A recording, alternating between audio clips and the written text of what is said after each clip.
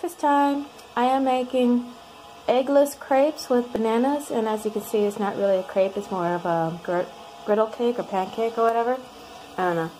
So I got my flour and some sugar and some powdered milk and, you know, the ghee, which doesn't look anything like the ghee I used to make at home, but whatever. It's a butter fat. Also got some tea going.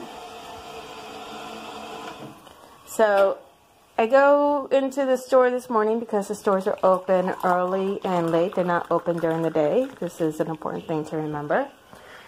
And I, realize I don't have any sugar, so I run to the store and I get some.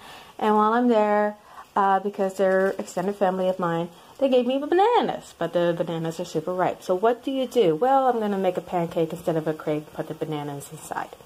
That's what you do. Fingers crossed it comes out yummy.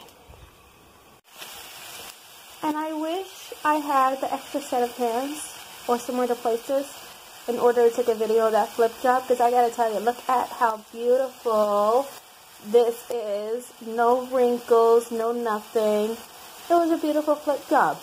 Bam! That's how you do it. Still hoping it's gonna taste yummy. Finish. Bananas have a nice sear. The dough of the crepe did not cook well. Got a little peanut butter on my banana. So this is kind of a doughy mess, but it's filling and it has yummy bananas with yummy peanut butter. So even though the dough part didn't come out good, my crepe peanut butter pancake weirdness did not come out good. It is still a sufficient vehicle for peanut butter, potentially some jelly, bananas, my tea, my pills. Okay, time to eat.